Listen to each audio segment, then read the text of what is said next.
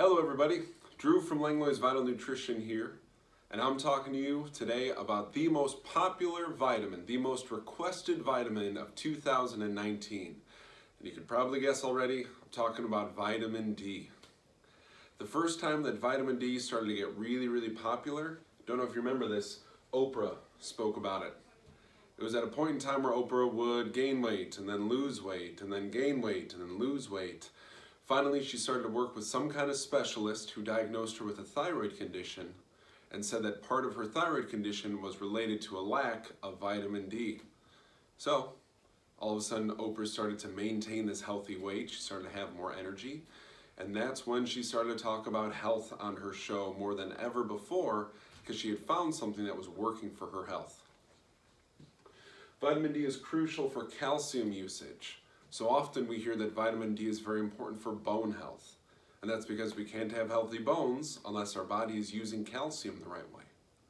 We also hear that vitamin D is very important for immune health. And that is also actually because of the way vitamin D helps our body use calcium. Calcium is one of the most important nutrients to make sure that an immune system can attack invaders. And then we also know that vitamin D is called the sunshine vitamin and that it helps us with our mood. And believe it or not, that also has to do with the calcium. Because when our body is using calcium the right way, our body can soothe itself, it can calm down, and that can keep us away from things like anxiety. Now there's something really important about vitamin D, because if I just keep calling it vitamin D, you might go out and accidentally get the wrong kind of vitamin D. I want to make sure that you get vitamin D3 and not vitamin D2. This is a very important difference here. It's the difference between a plant source of vitamin D and an animal source of vitamin D. Vitamin D2 is not what you want. It's called ergocalciferol.